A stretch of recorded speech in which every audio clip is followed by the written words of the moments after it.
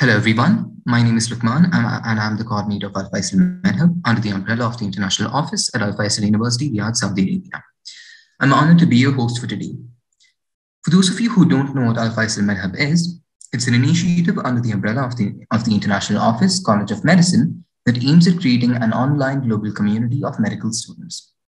Alfaisal MedHub covers a broad range of topics that are common to medical students all around the world. Our primary objective here at Alfaisal MedHub is to help medical students learn more about the career opportunities available after graduating, as well as the steps involved in pursuing them. Since medical students are always confused about the path that's ahead of them, Alfaisal MedHub's Career Guidance series addresses this challenge through the perspective of accomplished and experienced seniors. As you all are aware, we are now conducting a continuation of the CGSKSA Saudi Residency interviews. Interviews are one of the most important elements in the residency matching process. Hence, we aim to guide applicants on how they can ace their interviews and increase their chances of matching at their desired programs and specialties. For today's talk, we have Dr. Sami Alotaibi. Dr. Sami Alotaibi is one of our distinctive College of Medicine alumni. He has recently graduated from the Pediatric residency program at King Faisal Specialist Hospital and Research Center. He was the former chief intern and chief resident at KFSHRC. Finally, before we begin, we would like to mention that these talks are brought to you in partnership with Abbas. Doctors, thank you so much for agreeing to give this talk. You can start whenever you're ready. Before you do, I'd just like to clarify when you'd be taking the questions, if you'd be taking the questions as they come or whether you'd be taking them after you're done speaking. As the time goes, you can go ahead and ask any questions. Interrupt me as you wish. Okay, thank you, Doctor. We'll stop sharing so that you can share. Sure.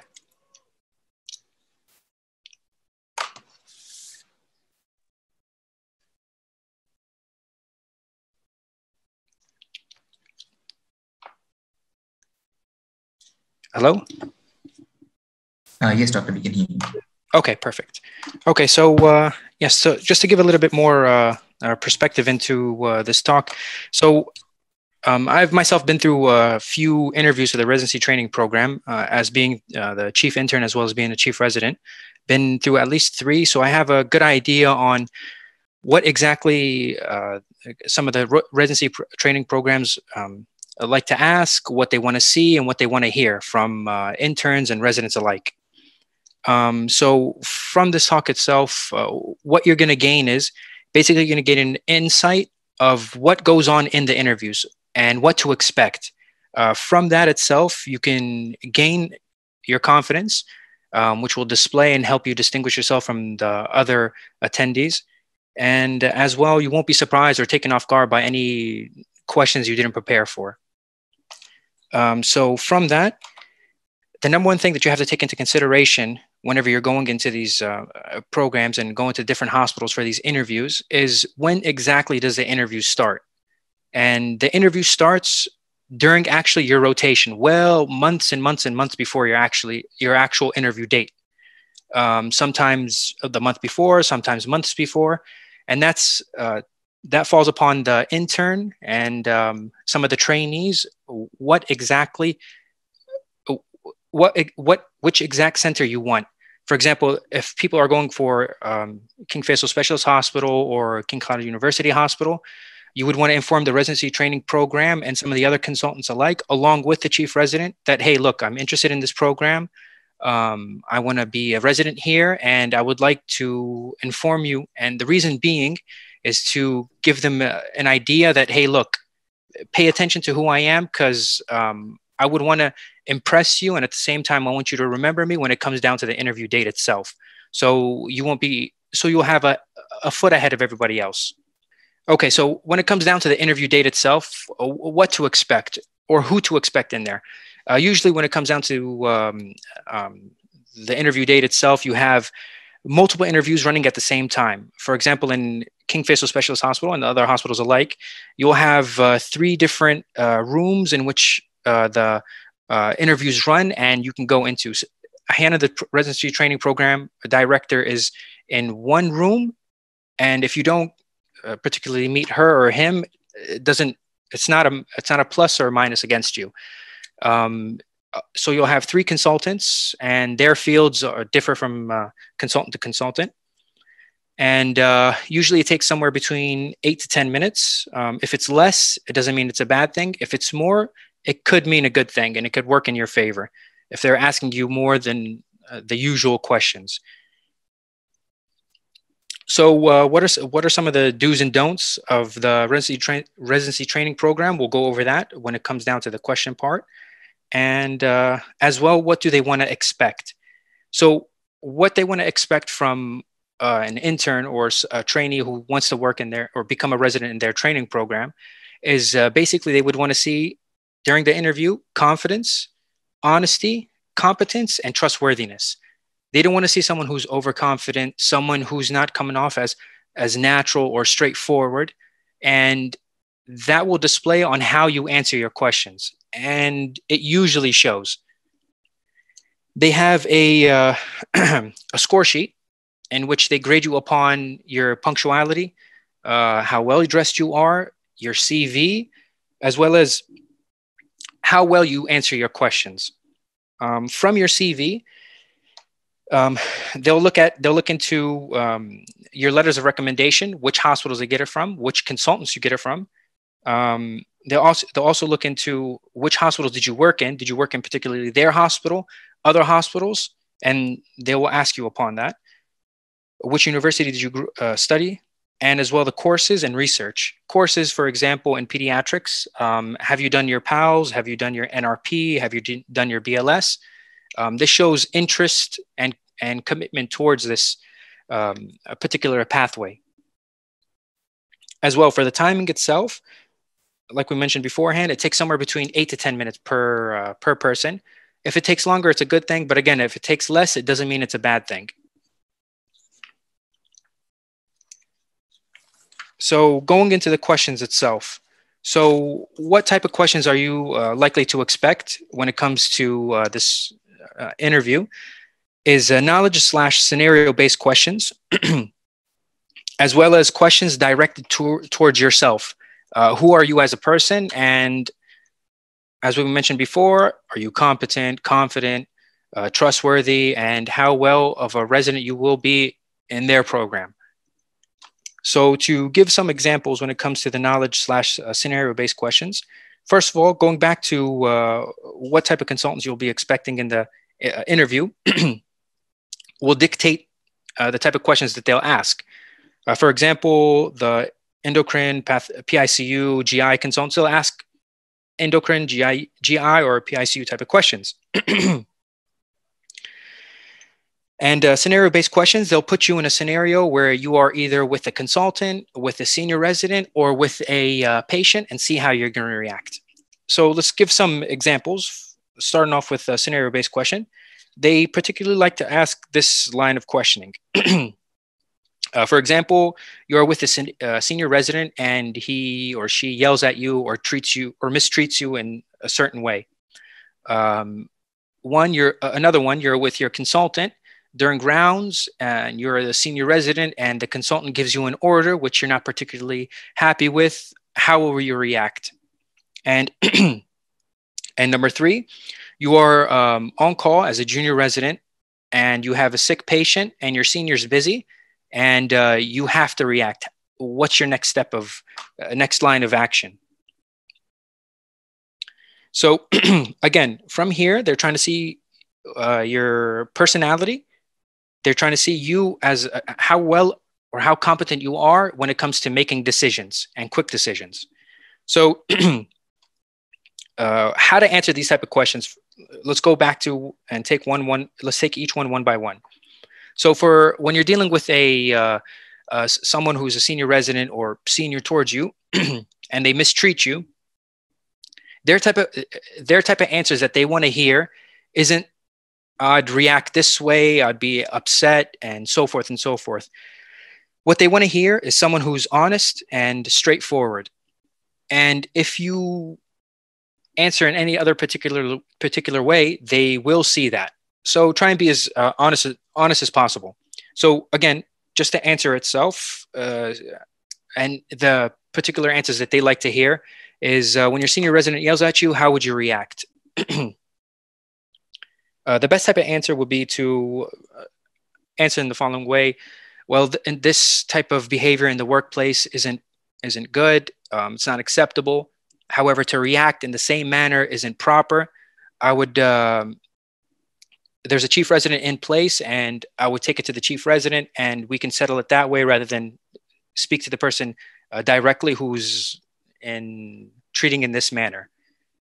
For the consultant who is giving you an order that you're not particularly happy with, or you believe is wrong, the best way how to answer that, or the best way how to go about that, is speak to your consultant, ask them, can you please explain it to me? I don't understand. And if you still don't understand it, speak to another consultant. I don't understand this. The consultant's trying to ask me to do this for this patient, and I'm not particularly confident. How should I go about?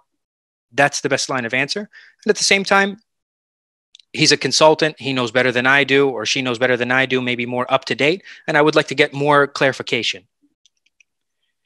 And when your patient is sick and your senior resident is busy, this is the best way how to answer this. And what they always want to hear, and particularly want to hear, more important, is an approach to a sick patient. So I will always do my ABCs when it comes to a patient, make sure his airway, breathing, circulation is fine. And from that, I would outline how emergent this is and take each step further. If he needs, for example, oxygen, if he needs fluids and so forth, I would approach it that way. So always mention ABCs. You don't have to go into further detail. Stop it short. Stop it and keep it short. So for the knowledge-based questions, pray that you don't get it, because it's usually tough questions, and the consultants themselves don't know the level of an intern, or don't know how to gauge the level of an intern, or distinguish the level of an intern, resident, and fellow particular. So you can get tough questions, you can get very easy questions, depending on the consultant. I've seen consultants ask, for example, PICU consultants, they've asked PICU fellow type questions where I couldn't answer myself. Or I've seen them ask simple questions in which can be answered very straightforward. But don't ever feel like you're backed into a corner. Don't ever feel like the pressure's on you or stressed out when it comes to the knowledge-based question. If you don't know, simple say, I don't know this question. However, I will go home and I will look it up and I will answer it the next time I see you. That way you are showing them, hey, look, despite the fact that my knowledge isn't the best, just like everybody else, because this is a residency training program, you're training me to become better. I will go back home and I will study it and I will learn it and I won't forget it. And that's what they want to hear. And that's what they want to see when it comes to residents. And that's what they want to see when they come and they teach you on the floor, on the rounds, and wherever, that, hey, look, despite the fact that I don't know it, I went home, I studied it, and now I know it. So you can apply that to almost any knowledge-based questions in which you are posed with and you don't know. However, if you do know it, answer to the best you can, and more points to you. So now going into direct questions to gauge your character would be the first question that they always ask, and one of the tougher ones that they like to ask, which is basically introduce yourself or talk about yourself. Take 2 minutes and let us know who you are as a person. So from this, question, take a step back. What they do in the training program, or sorry, during the interviews, they have your CV in front of them and sometimes up on the TV behind you. So they have somewhat of an idea of who you are. And at the same time, if some hospitals ask for a personal statement and so forth, they have a better idea of who you are. So when you come into this type of question, what you want to do and don't do, first of all, what you don't want to do is you don't want to sound arrogant. You don't want to ramble on and take too long, and you don't want to be short. Again, you want to be as honest as possible and try and mention something that happened in your life recently, something that happened that shaped you or makes you who you are, and how it strengthens you, how it affects you on a daily basis. And at the same time, mention some hobbies, mention some where you went to school, where you did your internship. And from that, that will give a good perspective of who you are. The following question that they'd like to ask is, what are your strengths and what are your weaknesses? Now, again, you don't want to sound too confident. You don't want to be cocky. And at the same time, you don't want to destroy your character in front of them. I've heard people mention, I have no weaknesses. I'm a great resident. I'm perfect for this program, and so forth and so forth. That usually doesn't go well. So you want to be humble, and at the same time, you don't want to be overconfident. So the way how I try and inform people how to structure their answers are basically try and have them overlap and try and have them mesh. For example, make your weakness a strength or make your strength a weakness. How do you do that in particular? So let's go into the line of answering, in which I particularly like this. So I work well with other people. I'm a quick learner. When I hit the ground, and I start running. At the same time, I'm a very hard worker. However, despite the fact that I'm a very hard worker, what are some of my weaknesses is that plays into my weakness in the sense of I don't have a social life. I don't go out as much. I'm more focused on my job. I'm more focused on my studies, and that shows in my weakness, for example. That way you didn't give too much about your weakness. If you have any, if you don't have any. And at the same time, you are not destroying your character in front of them. You're not giving too much. You're not giving too little. You're being humble. You're being straightforward. Next is, what interests you about pediatrics and why did you choose pediatrics in particular? The common answer to stay away from is I love children, because as of that, you just set yourself up for the next question is, well, if you like pediatrics for the sake of that you love kids, how can you go into pediatrics knowing that you're going to be dealing with terminally ill patients, DNR patients? How are you going to handle that? And how are you going to go back home and cope with that? So you want to stay away from that answer. So from this, you want to look down, look deep, because I don't want to give you an answer and try and direct you towards something that you may regret down the line. Look down, look deep inside yourself, and you would be able to answer it. Why exactly pediatrics? What makes me choose pediatrics? What makes you choose internal medicine, or whatever the different pathways that you like to go?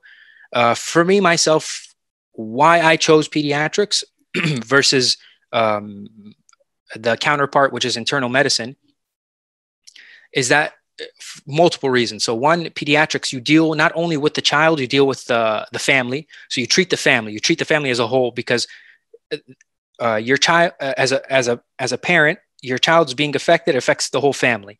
It's as if you're sick yourself. One.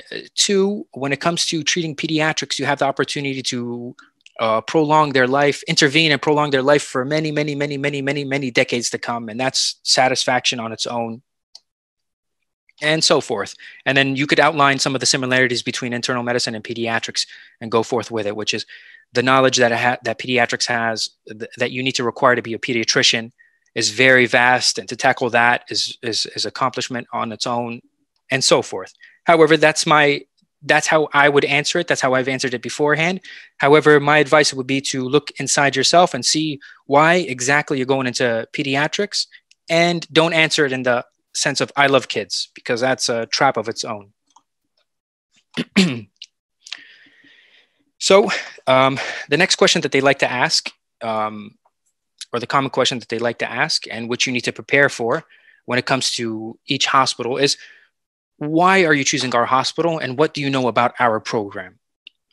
So the type of questions that you have to ask yourself when it comes to choosing each hospital is this hospital a primary, secondary, or tertiary care hospital? And what type of patients I'm going to see? So when it comes to King Faisal Specialist Hospital, it's a secondary and tertiary, mainly secondary and mainly tertiary care hospital.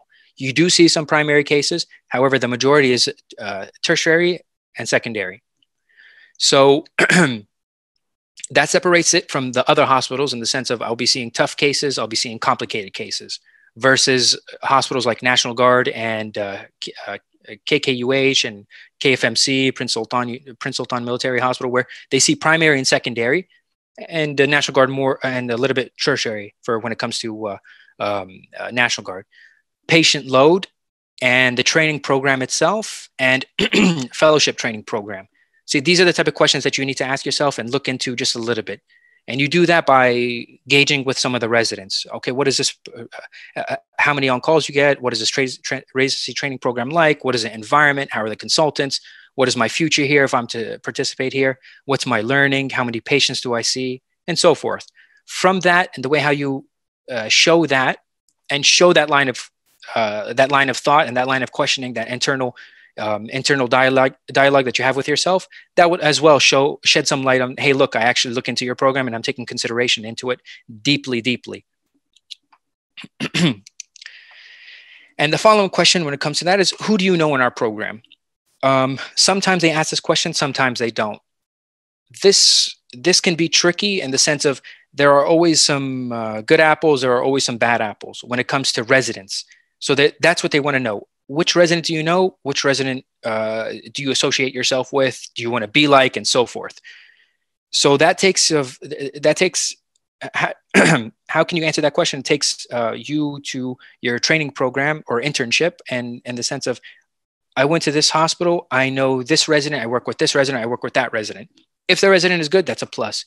If the resident, unfortunately, is not a good resident, someone who slacks off and so forth, they will associate you with that resident and associate your future with that resident. So try and be very careful when it comes to that. You can never go wrong with saying, I know the chief resident, because you've spoken to the chief resident, you showed them that you're interested, or her that you're interested, and you can move forward based off that. Unless you know that this resident is an outstanding resident, you would like to associate yourself with him or her, or with the chief resident. Excuse me. As well, if you want to mention a few consultants that you've worked with in the past, and as well, how does this help? Is that the residency training program director will go back to these residents, possibly go back to the consultants, and ask them particularly of your name. Who is this resident? Who is this intern? Did you work with him? How are they? Is this intern a possible resident candidate? What's his strengths? What's his weaknesses? Him or her? And anything further to ask about them. So one question which is sometimes asked, sometimes not asked, however, you would want to unfortunately prepare yourself for, which I particularly don't like, is dependent upon if you're a male or female. So for females, they like to ask yourself, how many children are you planning to have? Are you looking to drop the residency program if you were to have multiple children? What they want to hear is a commitment, basically. How many kids? I don't think, and I don't believe it should be asked. I don't think it should be anybody's particular business. However, what they want to hear is commitment. As well for males, are you married? Are you looking to get married? What happens if your wife tells you, please quit medicine? How would you react? Again, what they're trying to gauge from you is, are you committed to medicine? Are you committed to our training program? Mention it, be straightforward. I'm committed to the residency training program no matter what. I'm looking forward to start my first day, and I'm looking to continue and finish the program as strong as I can. I don't think the answer should be dug deep. And at the same time, this is not asked in every interview. However, this is a question that I want to bring up to the fact of, don't be shocked when you hear this. Another question that's common is so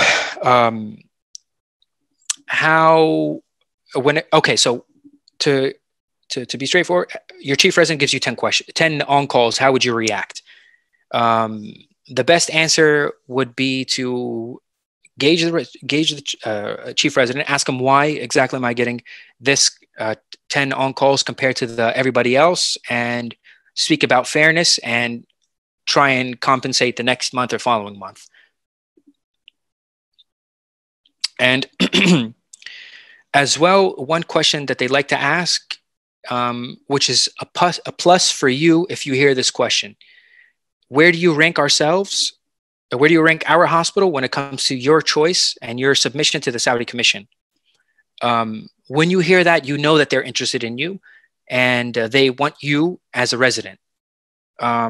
So if you're, mashallah, a great intern and an outstanding one and impressed in every single interview, hopefully, inshallah, all of you will be, and every hospital asks you this question, the best way on how to go about it, again, is being as truthful as possible and not to lie to them as they do see through it, is basically to, to mention, I will go back and I'll go back home and I will choose upon myself based on how this interview went and how the interviews go with other hospitals. That's if you don't know your answer and if you don't know which hospital you want to go to. However, if you do know your hospital that you want to go to and you want to be, and you're fully confident that you want them and they want you, I've heard some people mention, hey, look, I want you guys, I'll put you guys number one. Their next question they would ask is, how can we guarantee that? I've heard, mashallah, some people with a full confidence mention, if you don't want me to go to any other interview, I'll be more than happy not to go to.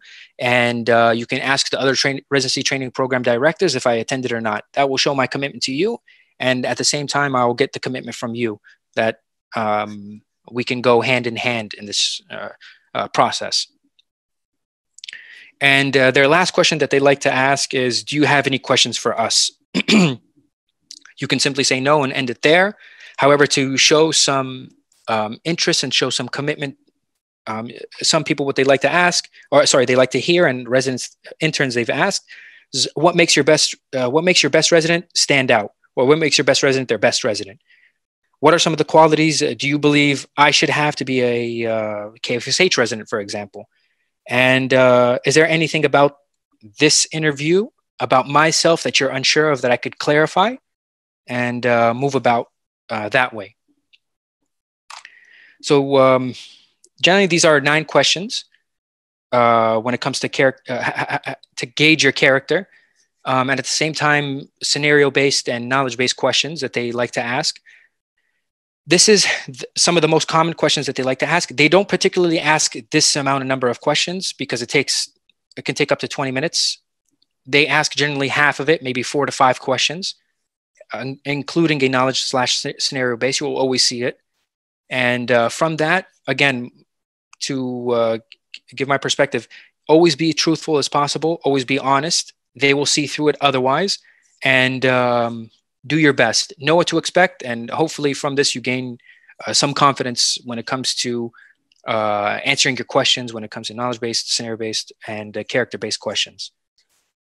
So from that, does anybody have any questions? Does anybody have anything they'd like me to clarify or anything of the sort?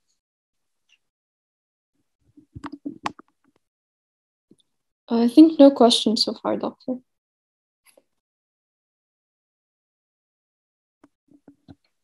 Okay, great.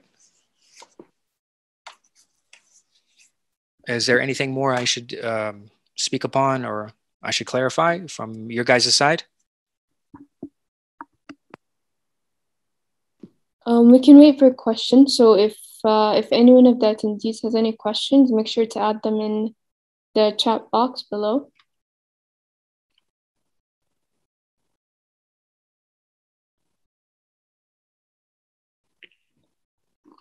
We got one question, Doctor. Someone is asking, what good examples of questions that you would ask at the end? I think they mean towards the end, what questions would you ask the interviewers? Like examples of good questions. Yeah, okay. So some questions that are good questions that I have heard and that people, the training programs and some of the consultants are impressed by is, okay, so what makes your best resident their best resident? This gives them an idea of what your aim is. I'm looking to be the best. My goal is to be the best resident in this training program. And at the same time, when it comes to your CV and how the interview goes, the type of questions that they like to hear, or what's a good question that like to be mentioned, is what are you unsure of based on my CV or based on my this interview that I can clarify? What are you unsure of? And those, I think, are particularly 2 very good questions at the very end that you can ask the interviewers. All right, sounds good. And we have more questions in the chat. So Muhammad is asking, can I answer in Arabic? Yeah, definitely. Definitely you can answer in Arabic, but try and keep it as English as possible, because you would have to understand that now where the hospitals are gearing towards is, given the fact that the hospital is multinational, for example, some of the nurses, some of the consultants, their nationalities are non-Arab speaking nationalities. For example, Philippines, India, Pakistan, or wherever it is. They mainly want to hear you speak English. And in the hospital itself, when it comes to discussing a patient or during the rounds, you have to speak in English. So yes, you can speak in Arabic, but try and keep it the fact that I do know English, I speak English, I speak it fluent, and I speak it well. Doctor, what about the programs that have interviews in Arabic? To be honest, I haven't heard of any interviews that went in Arabic. However, if the consultant chooses to ask you in Arabic, go forth with it in Arabic. It's not a problem at all. All right. And Maha is asking, what do you think is the best approach regarding answering the "tell us about yourself" question? Yeah, I particularly hate this question. Okay, because it can be a bit tricky. Again, if you are to answer this type of question, you have to keep in mind that I don't want to ramble on for too long. I don't want to keep it short. So introduce yourself in the sense of the basic way of, my name is blah, blah, blah. I was born and raised here and here and here. I grew up here. This is my university. This is where I did my internship. And I think the most important is taking what situation in your life, either recently or beforehand, that affected you and shaped you in the better way. This gives them a very, very good detail of who you are in particular. I think this is the best way on how to answer.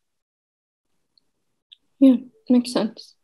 Another question. What questions do they usually ask us about research projects Research, the yeah. applicant participated in? Okay, perfect. Thank you. So when it comes to research, the type of questions that they'll ask. So I believe now, I mean, it's changed from my time, but I believe now in the Saudi Commission, when it comes to asking questions, comes to submitting your CV, they ask you to at least taking part in a research or publish a research publication. So when it comes to the interview itself and your CV, as they read it beforehand, you coming into the interview and at the same time having it up in front of you, know everything about your research. They won't ask you anything outside of that realm. So for example, you publish a publication a year before the interview itself, know that research, understand it, because they'll ask you, okay, how well did you take part in this research?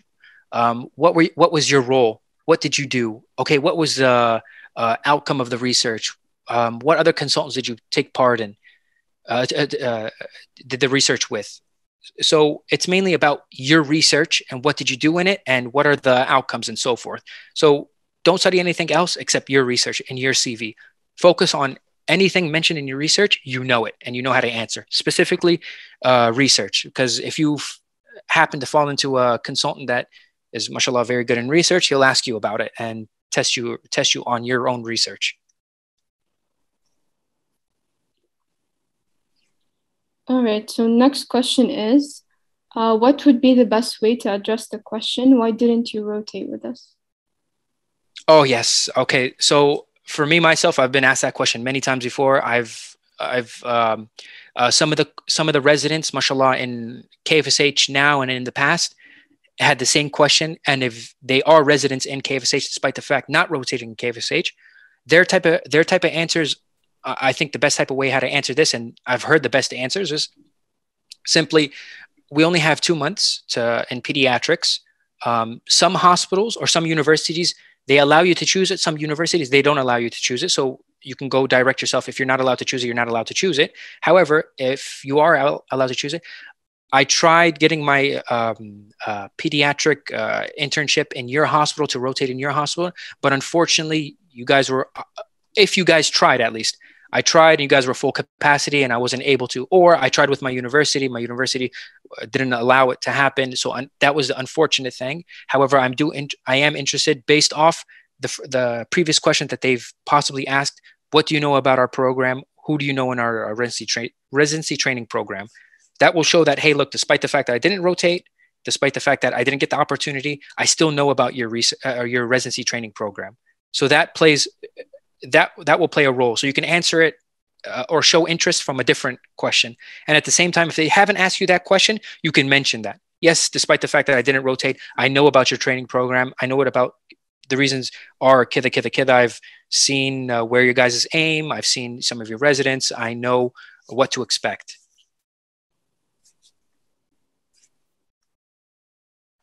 Doctor, the next question is, do they ask about our plans after residency? And a good answer be if we are not sure. I'm sorry, could you repeat that?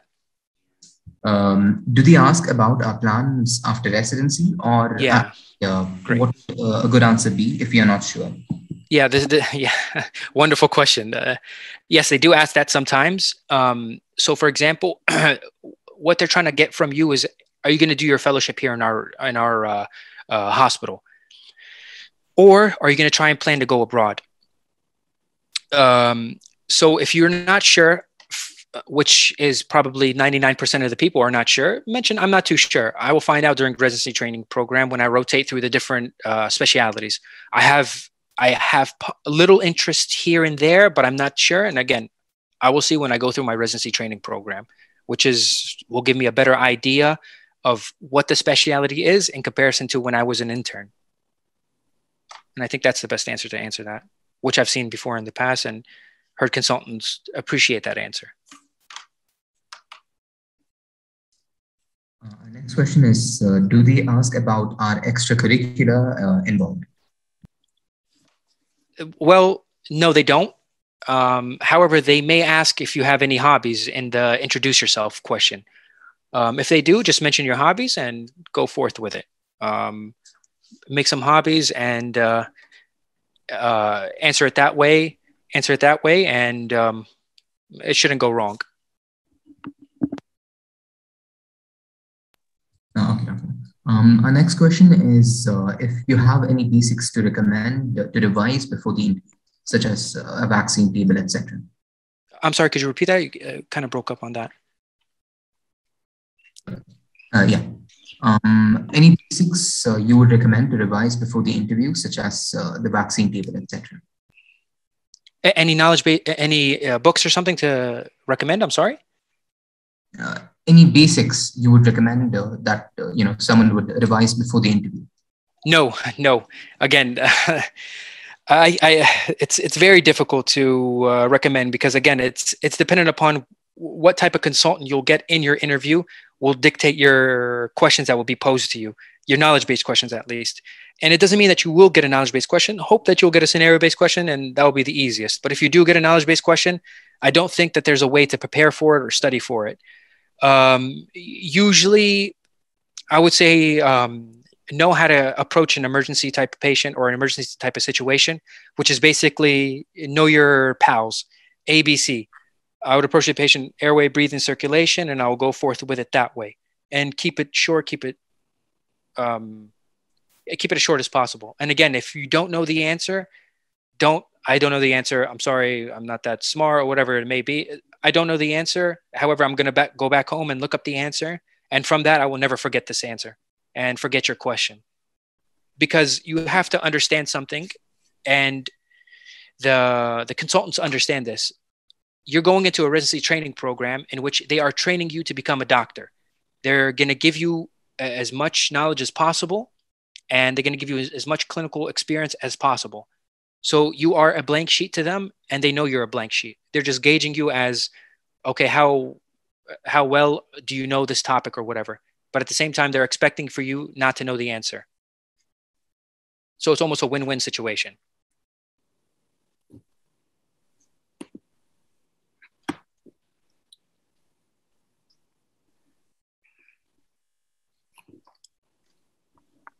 All right, doctor, there's one more question.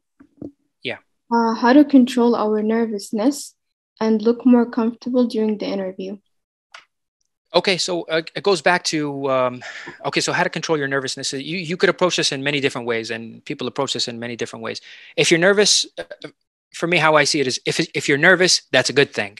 Manata, you don't want to mess up. Manata, you'll be more sharp, you'll be more keen on answer and be as straightforward as possible.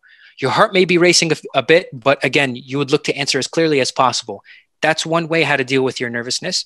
The second way on how to deal with your nervousness is hopefully from this talk itself, you getting an idea of what to expect during your residency, your interview, what type of questions you will get in your interview, and formulate your answers beforehand, and as well practice with your siblings, your brother, your sister, or your mother, your father, or however it may be, or get together with your friends and practice your questions and your answers. That way, in these two different aspects, the way how you look at nervousness, the way how you approach the interview when it comes to questions, and formulate your answers beforehand. I think this is the best way. And again, don't panic. And okay, so and another way is if you get a question that you're not prepared for, don't panic. Figure out a way how to answer it in the most diplomatic way possible. For example, they see that you have the USMLE. Are you looking to apply to the States, as you see the States is a better program than our training program here in Saudi? Do you believe you're going to be going abroad and traveling abroad if you would get accepted in the States? Tough question. They put you into a corner.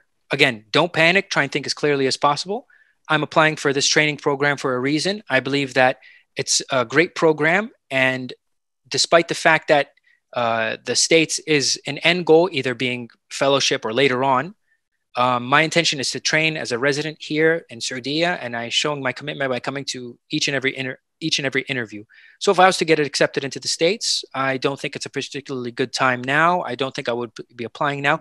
That's how I would answer the question, because that's how I would, that's how I see myself, or at least I saw myself when I went through the interviews.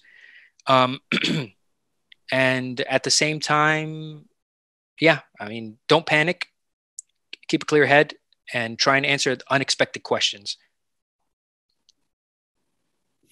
Doctor, I think that's all the questions that they've asked for now. So I guess we'll end it for now. Okay. Thank you for the wonderful presentation, by the way, Doctor. It was indeed very beneficial.